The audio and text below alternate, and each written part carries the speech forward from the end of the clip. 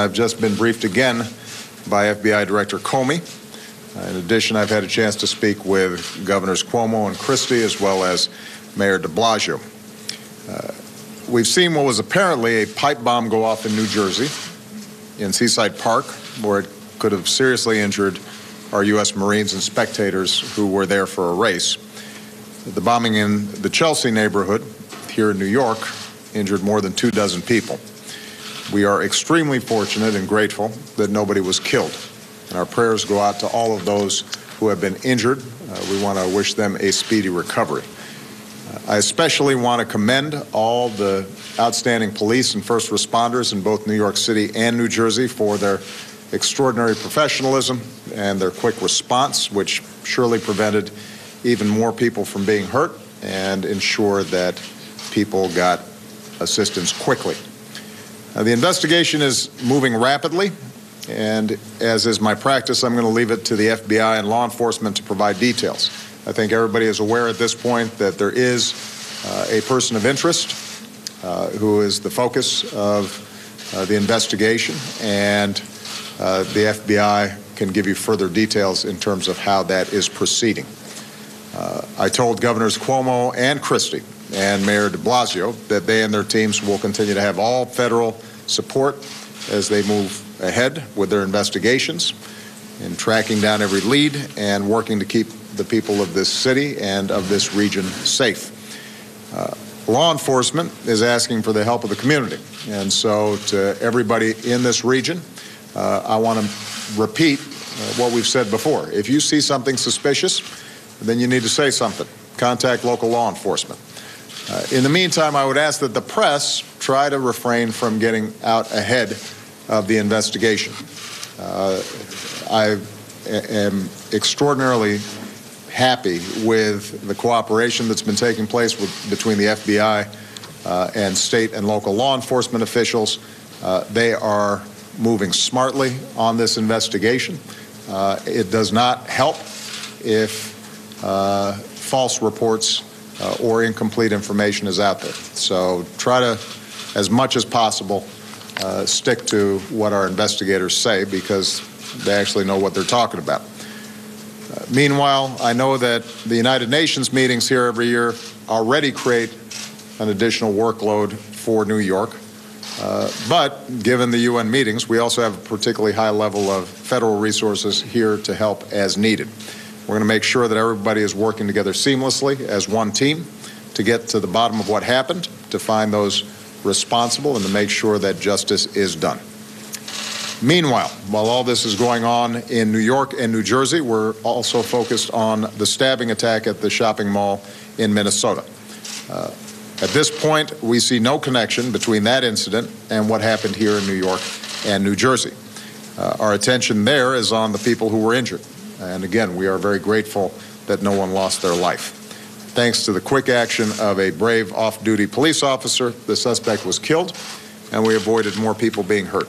I had a chance also to speak with Governor Dayton this morning. I assured him that we will provide all the assistance that he needs in the investigation. The FBI is investigating the Minnesota incident as a potential act of terrorism. We will direct the full resources of the federal government to make sure that the investigation goes forward aggressively.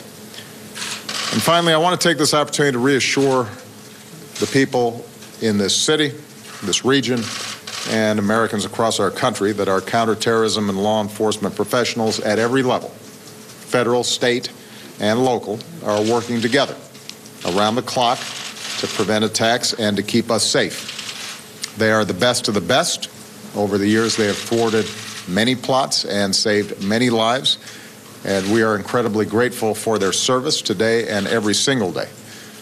We will continue to lead the global coalition in the fight to destroy ISIL, which is instigating a lot of people over the internet to carry out attacks.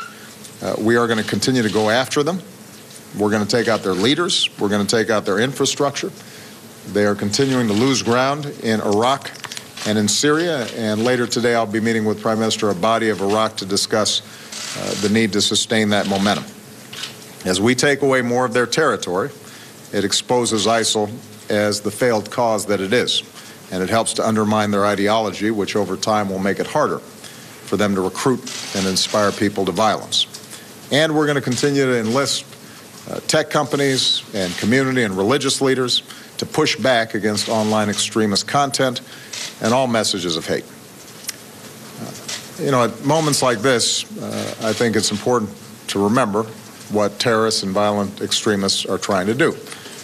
They are trying to hurt innocent people, but they also want to inspire fear in all of us and disrupt the way we live, to undermine our values.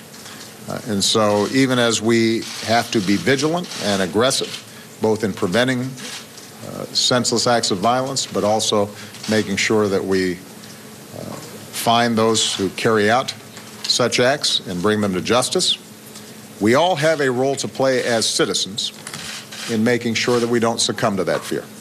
And there's no better example of that than the people of New York and New Jersey. When I was speaking to Governor Cuomo and Governor Christie and Mayor de Blasio, one point that they all made is, folks around here,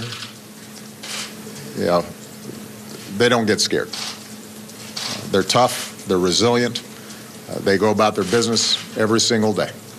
And that kind of toughness and resoluteness and a recognition that neither individuals nor organizations like ISIL can ultimately undermine our way of life.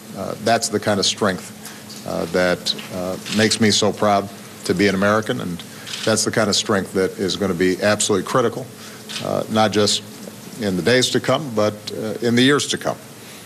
By showing those who want to do us harm that they will never beat us, by showing the entire world that as Americans we do not and never will give in to fear, that's going to be the most important ingredient in us defeating those who would carry out terrorist acts against us.